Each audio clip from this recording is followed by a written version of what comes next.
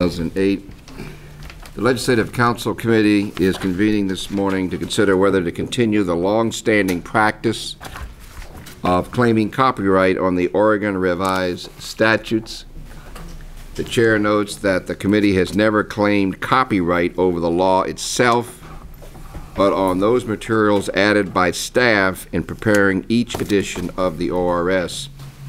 I'd like to ask counsel to provide a brief explanation, please, for my fellow legislators as well as those who are in attendance here today at the meeting. Go ahead, please. Thank you, Mr. Chair and members. In the materials that you have in front of you, you have a memo from me explaining the situation, and I'll just briefly summarize that. It has been the direction of the Legislative Counsel Committee since 1953 to copyright each edition of the ORS that is prepared at the conclusion of the each regular session of the Legislative Assembly. We have done that since 1953, and as you all know, the Legislative Counsel Office prepares and sells to the public the printed volumes of the ORS. Pursuant to your direction, since 1997, the office also enters into licensing agreements with commercial providers of legal research information. Those providers typically charge lawyers and other intensive users of legal research services a subscription fee to access the information. In addition, pursuant to statute and your direction, since 1997, the ORS has been available without charge for free in electronic form on the legislature's website, in addition to the other legislative documents, bills, the session laws, committee agendas, and the like. Somewhat by chance, several months ago, members of the Legislative Council staff came across a website operated by the Justia Company. It is a website that provides legal research materials, also provides internet marketing services to lawyers, and is a site that has advertising that's directed primarily at lawyers posted. We noted that the ORS was posted there under their copyright, and we sent them a letter asking them to take that down, which they complied with, but with objection. And we then entered into a series of discussions with them about first exploring the idea of Justia entering into a traditional licensing agreement with us, as we have done with other commercial providers. And then entering into a Creative Commons style license that is basically a license that allows the user to use the electronic database without charge and nevertheless be in compliance with copyright claims. Justia's assertion, however, is that the ORS is not capable of being copyrighted in any form, and at the moment they are considering seeking a declaratory judgment in federal court to that effect. However, they have asked you to review the ORS copyright policy and perhaps revisit that. As I noted, it's been the policy since 1953. I'll also give you a brief update on federal law. Federal copyright protection is grounded in the U.S. Constitution, but case law surrounding that has evolved over time. There's a significant 1991 U.S. Supreme Court case that basically has made originality the standard by which materials can be subject to copyright, and in that case basically provides that for material to be capable of copyright, it must either in its form or in its compilation, there must be some minimal level of creativity. The facts of that case involved a telephone book, and the court decided that the listing of phone numbers and names associated with that did not meet that minimal threshold level of creativity.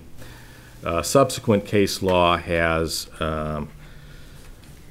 more oriented towards legal research materials has also concluded that publications that list, for example, the procedural history of cases or the names of attorneys and the like are also not capable of, or parallel citations are not capable of copyright.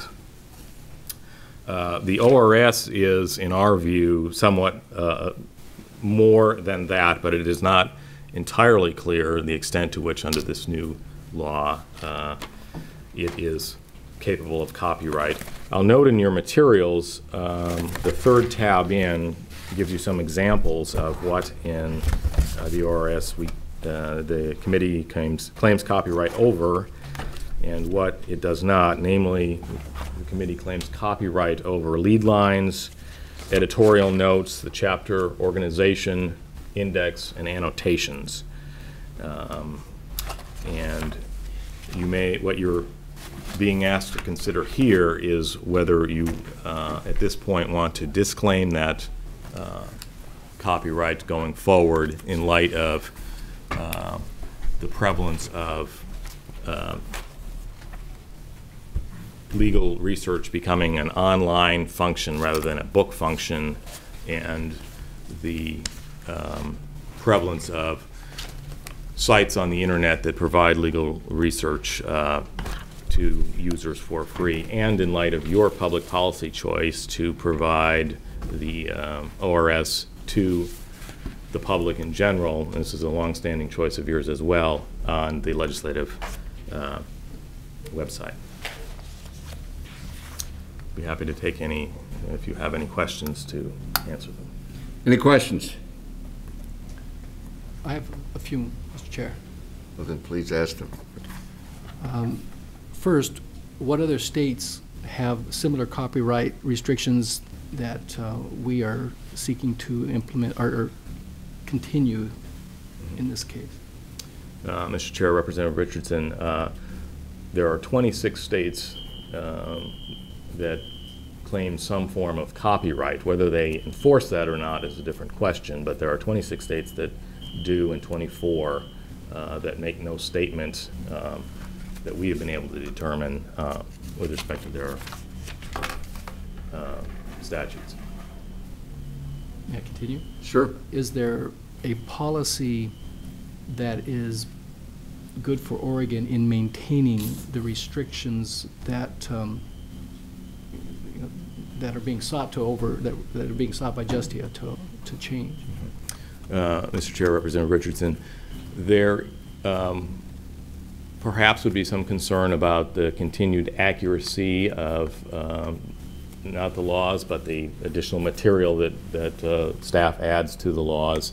However, I should note that regardless of the decision the committee makes, the Oregon Revised Statutes as prepared by the Legislative Counsel Office will be the official version of the ORS, and it is that version that by court rules are the only version you can cite to in court proceedings.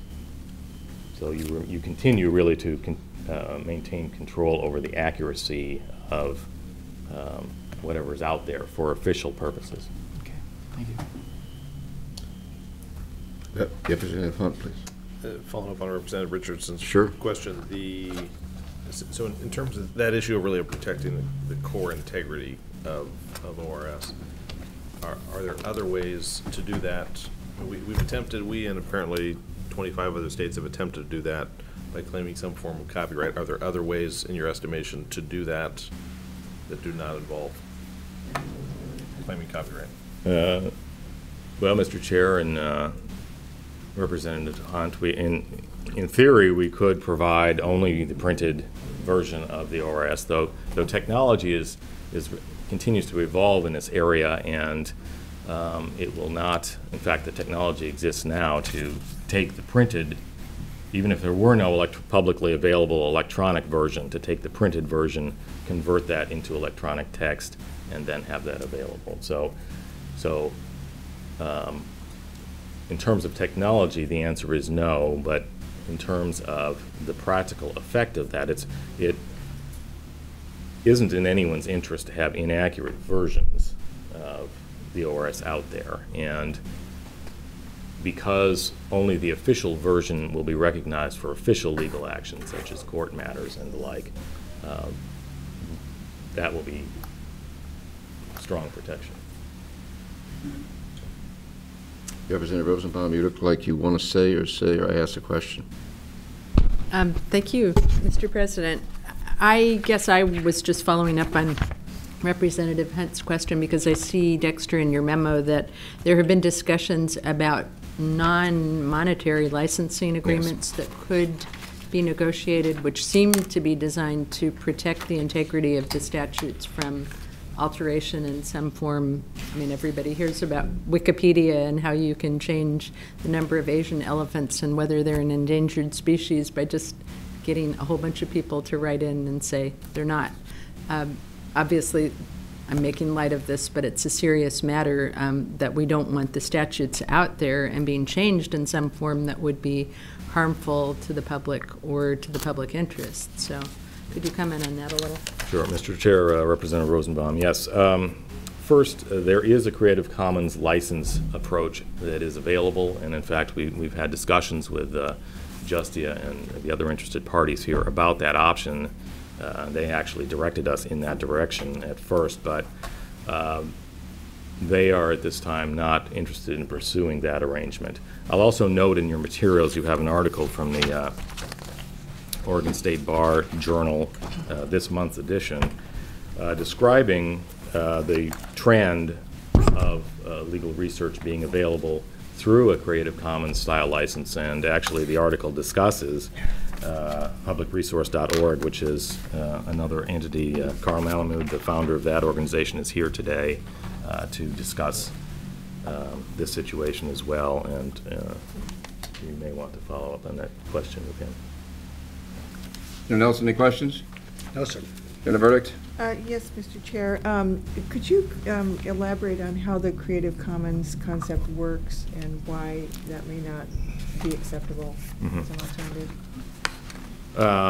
Mr. Chair, Senator Burdick, the Creative Commons license, basically, my understanding is that it is a license you can, as a holder of copyright, can enter into to authorize anyone in the public to use the copyrighted material, and to pass that on to others as well, subject to each person who receives the material agreeing to the terms of the license.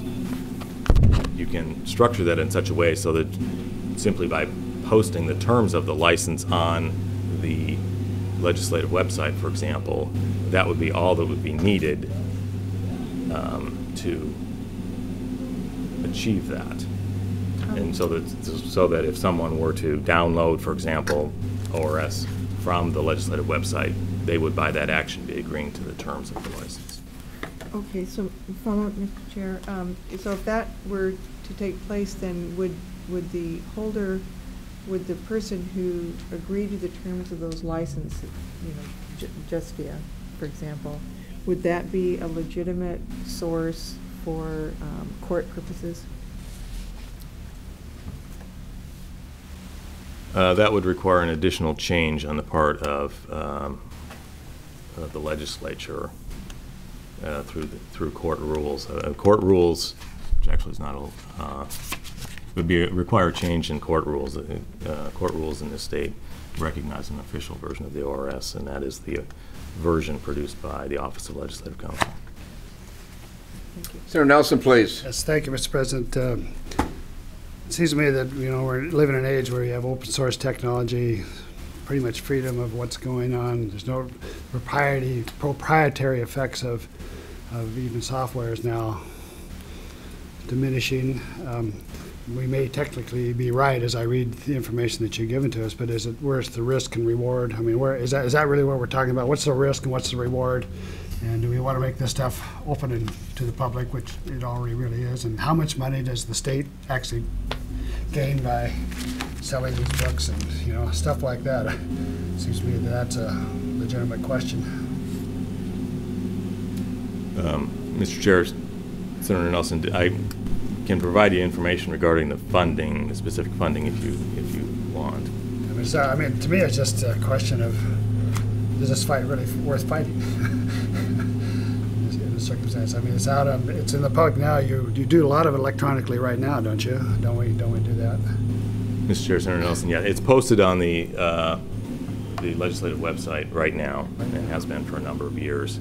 I'll note that the sales of the printed volume of ORS support, they're provided at cost, by statute, at cost to the consumers of legal information. The cost involved is the cost not just of printing and distributing the bound ORS, but also the more significant costs of editing and compiling the enactments that the legislature enacts into a codified edition. And roughly we generate $2 million in ORS sales, and that equals, in round numbers, our costs, of which $500,000 is the actual printing and distribution costs, and the remaining $1.5 million, so about 75%, is the cost of editing and compiling the legislative enactments. Well, could you still sell that, even though, I mean, if we didn't do the copyright, you could still sell the books? There wouldn't be anything to prevent you from doing that. I don't know, has anybody thought about, you know, is this going to cut into your marketplace if these folks get their copyright declaratory judgment sustained? That's correct, Senator. It would not. If you disclaim copyright, it would then also permit any printer who wanted to decide to market their own version of the ORS, it would allow them to do that as well. And so the $2 million that are currently generated, there's uncertainty as to what will happen in the future. Thank you. Any further questions before we go to testimonies? Okay, just 1 second.